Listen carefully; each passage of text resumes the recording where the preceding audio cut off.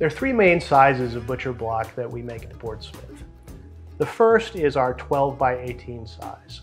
It's probably best for either small families or folks who live in sort of a space-constrained kitchen. A lot of our customers that are in New York City or maybe San Francisco that have smaller kitchens would choose the 12 by 18. The next size is our 16 by 22. This is sort of our medium-sized butcher block. And it's probably 60% of our customers choose this size block. It's great for medium to even larger size families. You can carve a turkey on it. And then finally, we've got this walnut guy on the bottom is our 18 by 24. The 18 by 24 is great for folks who do lots of barbecuing, big meats, or they entertain a lot and are cooking for large groups of people. And then finally, we introduced this somewhat recently in the last year or two. This is our sidekick.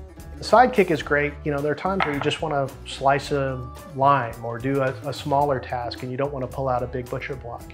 So having this as sort of a complementary butcher block is a great way to go.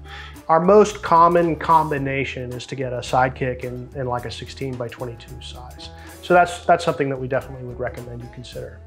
Even though these are our standard sizes, I'm happy to make any size butcher block you'd like. You want something thicker, you want something larger, that's great. We can also cut down any one of these size blocks to something slightly smaller if you'd like. We don't generally offer a discount off the price of the next larger sized stock board, but we're happy to do that at no extra charge as well.